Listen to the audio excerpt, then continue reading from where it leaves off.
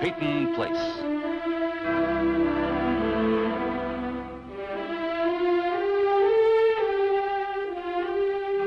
Starring Dorothy Malone as Constance Mackenzie, Warner Anderson as Matthew Swain, Ed Nelson as Michael Rossi, and Mia Farrow as Allison Mackenzie.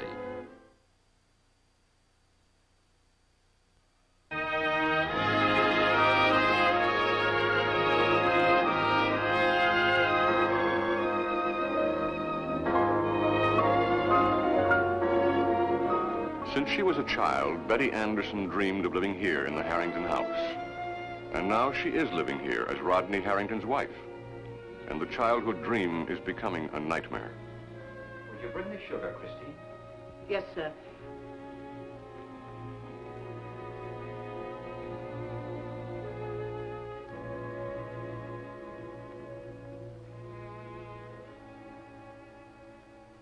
Thank you, Christine. Good morning, Betty. Good morning, Mr. Harrington. Good morning. What can I bring you, miss? Mrs. Harrington, Christine. Yes, sir. What can I bring you, Mrs. Harrington? Oh, that's all right. I'll get it. Oh, sit down, Betty. Christine will bring you what you want. Just coffee and juice, please. Well, that's not much of a breakfast. I'm not very hungry. Mrs. Harrington seems to be feeling a little better this morning. That's good. Thank you. That'll be all, Christine. Yes, sir. Sugar and cream? No, thank you. You have a lovely day for doing things. Thank you. I mean, yes, it is. It'll take time, Betty. We live rather formally. Mrs. Harrington likes it that way, but you'll get used to it. I hope so. I want to, Mr. Harrington. I know. I don't want to change his life, Mr. Harrington. I never wanted to. Marriage, a baby, those are changes, big ones. You still think I should have taken your advice, don't you? That's in the past, Betty. You didn't take it. That's the fact of the matter, and we're both going to live with it. Now, I've got to get down to the mill, if you'll excuse me. Oh, by the way, all the Harrington mothers had hearty appetites. Did they? I don't think Dr. Rossi would approve of that menu. I'll see what I can do. That's a good girl.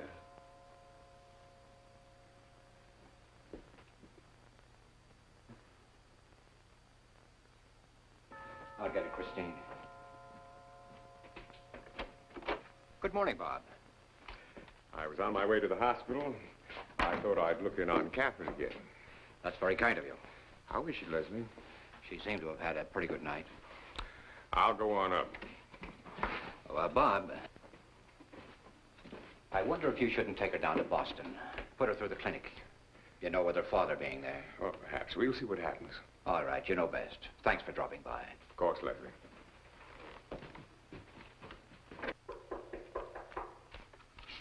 Who is it? Good morning, Miss Katie. Good morning, Dr. Rob. Come in, come in. Well, you don't look like a sick girl. Not at all. I'm bored with aches and pains. Well, that's the first sign you're getting well. Your pulse is much better. Now, I suppose you're going to put that awful contraption on my arm. Well, if it bothers you, we'll let it pass this morning. Let's. I like it when you humor me. Coffee, Robert? Thanks. I'll get it. Leslie hasn't touched his cup. You'd think by now Christine would stop putting it on my tray. What's all that? A guest list for the reception. Couldn't the reception wait until you were feeling better? It isn't exactly a reception, Robert. It's a statement. Katie, dear, our kind of people, we don't have to make statements. And the whole town knows why Rodney eloped. I have a new prescription for you. Robert, I wonder if she did go to Dr. Rossi. If she ever had reason to. Katie. Would you put it past the girl if it meant a chance to marry my son? To move into this house? You could find out. Betty's Dr. Rossi's patient. You're chief of staff of the hospital, and you're my friend. You've always been my friend.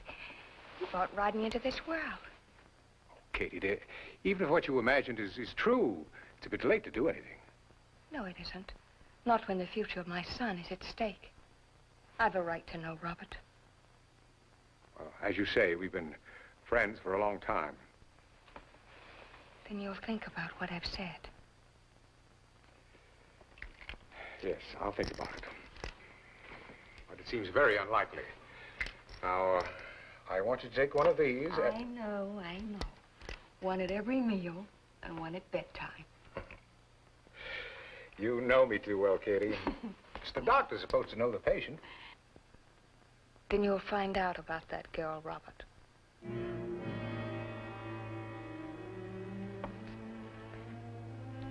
I know you will.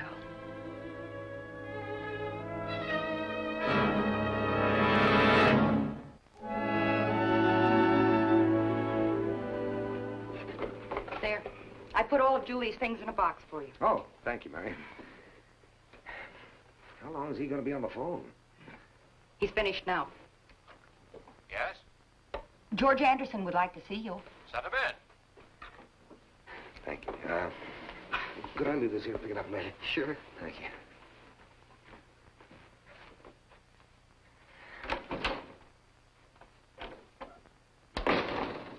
Hello, Les. How are you?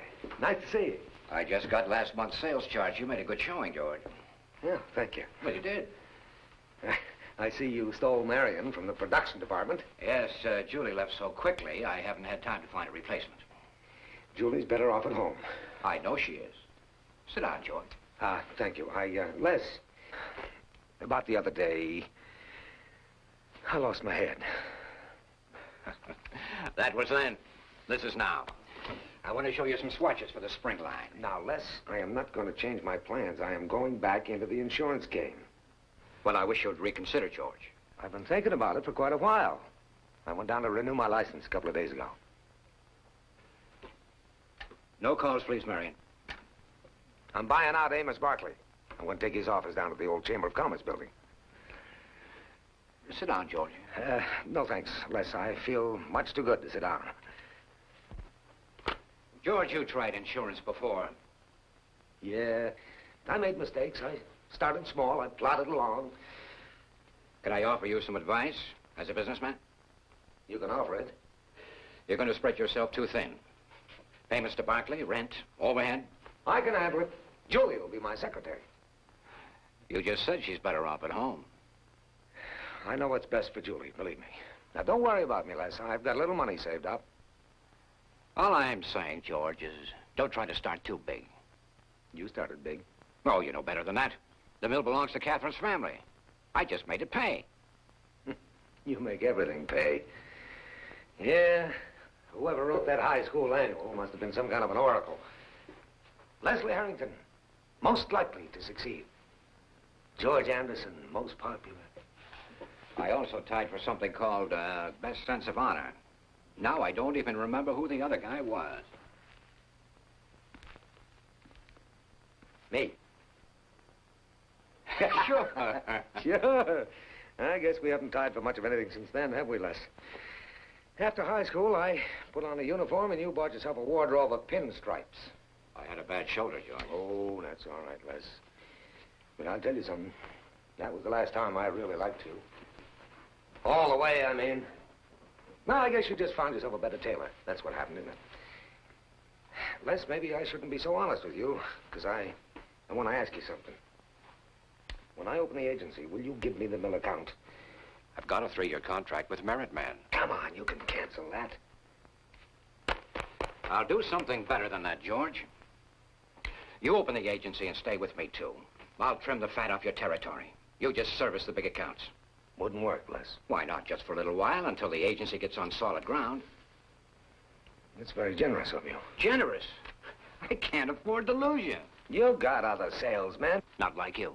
Not named George Anderson, isn't that what you mean? George. You still want to hold me down. Look at this. You look at it. After all that's happened, Betty, Julie, you still can't let go. Let go, Les. Let go.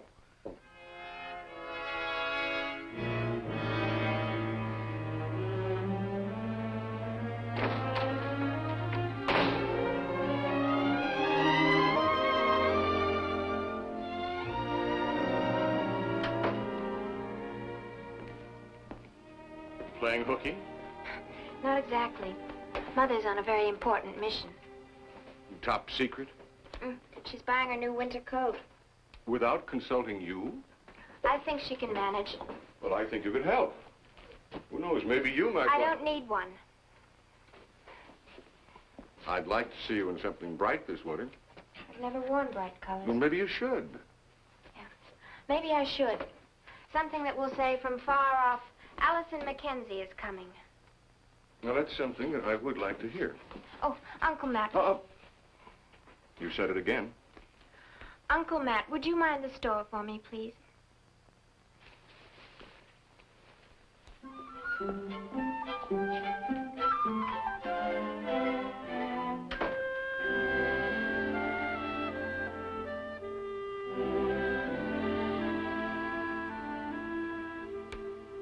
thought you needed my expert opinion. I know. Who's minding the store? Uncle Matt's minding the store. I see you both thought I needed your expert opinion, huh? Oh, Mother, this will never do. You're robbing some poor elderly lady who needs that coat to keep warm and inconspicuous. It happens to be what they're wearing this season. I want you to look like next season. No, sorry. You're sweet, but no, just a little less tailored. Ah, now this is Constance Mackenzie. Mother, has Dr. Rossi ever been married? Alice!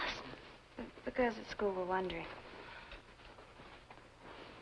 I like this one. Is that a blush on yonder cheek? You're very fanciful today. I feel like Juliet's nurse. Juliet was 14. You trying to break the budget? We can economize on something more trivial, like food. Do you like it? Very much. Then quick, before it melts. It's a lovely coat, Constance. I hate to strike a blow for reality, but I better think about it. All right. Oh, Mother, stop thinking.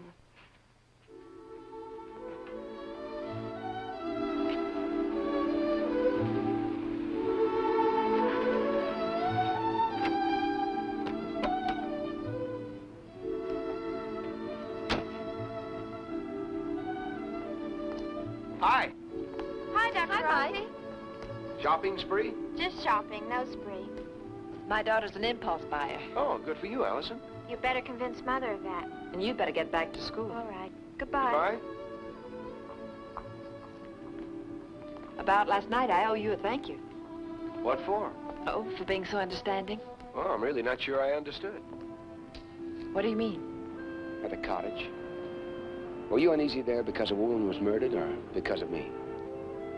A little of each. Well, the next time... There is going to be a next time, isn't there? There will be. Good night.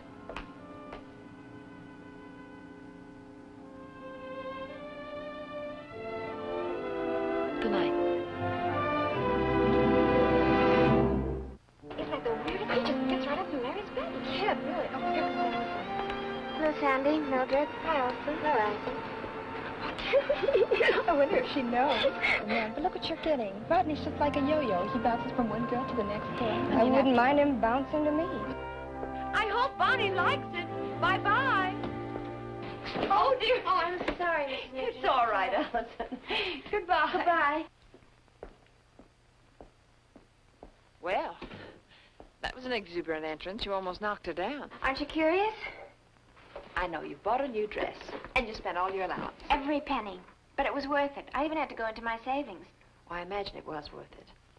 But there are times when a girl needs something new. She certainly does. Should I try it on for you? Here in the store? I'm a very good quick change artist. Close your eyes and count to 10.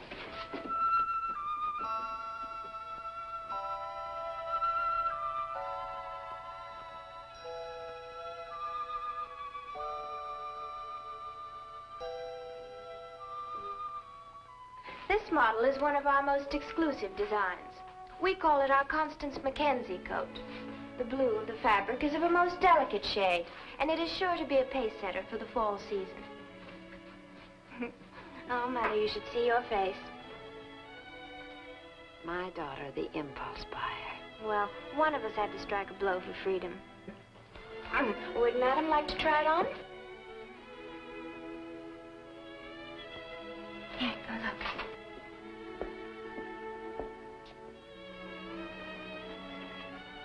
Mm-hmm. It is your coat. I can't explain it, but... Oh, it's really quite extravagant. It was selfish. I felt it was about time something exciting happened to us. Don't you feel different? You look different. Oh, younger perhaps. No, not just younger. Maybe the way you used to look before you had me. Sort of, I don't know, dreamy-eyed. Oh, not that young. Does it seem such a long time ago? Well, the years have a way of slipping by. It's only the days that drag when you're grown up. That'll never happen to you. I'll never let it happen.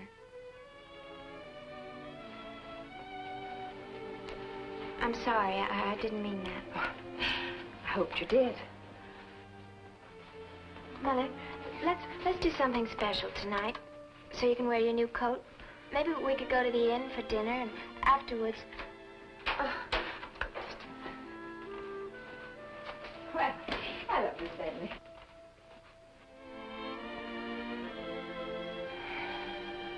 No.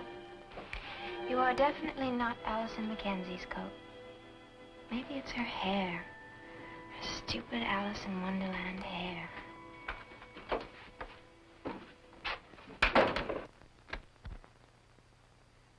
Oh, you're locking up early. Then we are going out. I have an appointment at the hairdresser's. Oh, and afterwards? I have a date. I wish I'd known. But, you know, I could break it and we'll go out just the two of us. No, don't be silly. You've got a date and a brand new coat, and I think Dr. Rossi's very attractive, don't you? Yes, I do. Then that's all that matters, isn't it? You sure? Absolutely.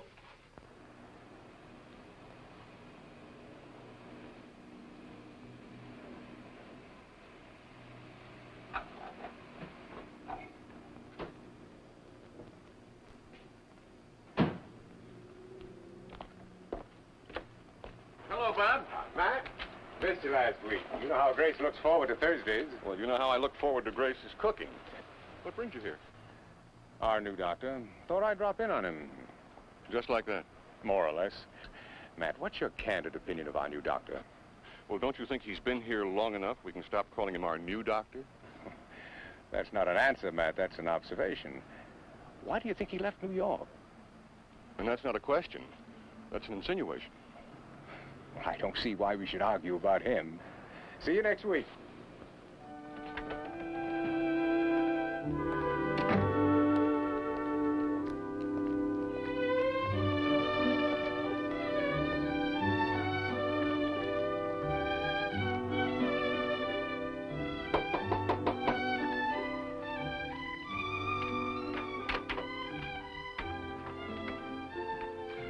Good afternoon, ladies. Well, that's quite a coat. My extravagant daughter bankrupt herself. Well, it's worth it. Now, here I came by to take you out for a cup of coffee, but that's a special occasion coat. She has a very special occasion date with Dr. Rossi. He asked me to dinner. And you accepted, of course. He's a very attractive man. Isn't it romantic? We'll do some shopping for you tomorrow, Allison. I don't need anything. I'm not going anywhere, and I'm not crying over Rodney Harrington. I don't care about him. I don't care if I never see him again. You don't seem to understand. I just don't care.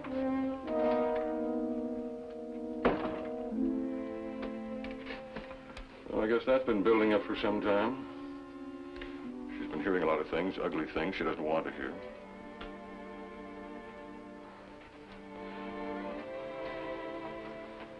Why does Allison have to be hurt?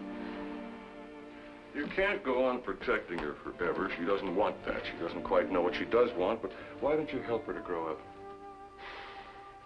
I'm saying maybe I should grow up too, huh? I understand Rossi was at the top of his class. Donald was in the middle. I liked your husband. Don't you find it a little painful, Laura? Staying in his office? You mean in Donald's office? Yes. Well, it isn't Donald's office anymore, and I'm much too busy for memories. Pity. Dr. Morton. I was driving by. Thought I'd drop in. I'm glad you did. Excuse me, Doctor. thank you. I was just looking at your diploma. One of the men who signed it and I interned together. Freddie Seitner. Oh, you interned with Dr. Seitner? Oh, yes, he was number 5 in our class. And number 4? No, I was 3rd. Surprised to find me buried in Peyton Place? Well, I wouldn't exactly call this a burial. It isn't. By the way, what do you think of Dr. Zeitner's latest paper? Which one? Last month's New York Review. Oh, yes. Well, I haven't had time to read it yet. But I'm sure it's terribly good. Sit down, please. You've read his work, always is. Tell me, Dr. Rossi, you like what you found here in Peyton Place? Well, that's rather a big question, don't you think? Well, the hospital. Well, the hospital, for its size, is equipped beautifully, I think, and run very well. I'll take that as a personal compliment. As a chief of staff, I think you have every right to. Thank you. I was looking at some records at the hospital this morning. I didn't know that Betty Harrington had lost the baby. Yes, you weren't at the hospital that night. I advised Dr. Holstrom of the situation. Well, are you aware that the Harringtons don't know what's happened? Yes, Betty came in to see me yesterday. Well, have you made any effort to tell the Harringtons? Well, of course not. Betty's medical history is privileged communication. Privileged communication, Doctor, is a term, not an explanation. Are you saying I owe you one? I'm saying that this is a small town. You've practiced in New York City. Medicine here has a different color. It's more personal. We all took the same oath. You approve of this marriage? I'm a physician, not a marriage counselor. My own personal feelings have nothing to do with the issue. I'm sorry, Dr. Rossi. I was hoping that you'd be the one to do something about this. And since I won't? Well, I define privileged communication in a different way. I look at those people down there in the square, and I figure that I brought a good number of them into the world. For 30 years, they brought me all their aches and pains, not just the physical ones. When I see a girl like Betty manipulating a family like the Harringtons... What's your frame of reference, Doctor? Hippocrates or the local Dun and Bradstreet? Oh, I see you do have personal feelings. Yes, I do. But I don't let them interfere with my professional responsibilities. If you abuse this information in any way, I'll take you to the County Medical Society. Dr. Rossi? I know you're an officer of the society, but I know also there's a committee on ethics. Oh, is that the way you formulate your ethics? By committee? I don't have time to debate philosophy with you, Doctor. I have a lot of patients out there. I hope you heard what I said.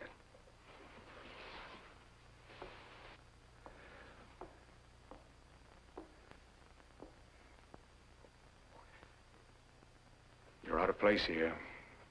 You don't belong. It's evident to me, and soon will be to others, Dr. Rossi. Dr. Morton, I don't know if I'm in my place or out of it. I may not even know my place. But I am here. And being where you want to be is quite a privilege these days. It's a privilege I don't intend to give up. I hope we understand one another. Oh, yes, we do. Understand each other. Good day, Doctor. Good day, Dr. Morton.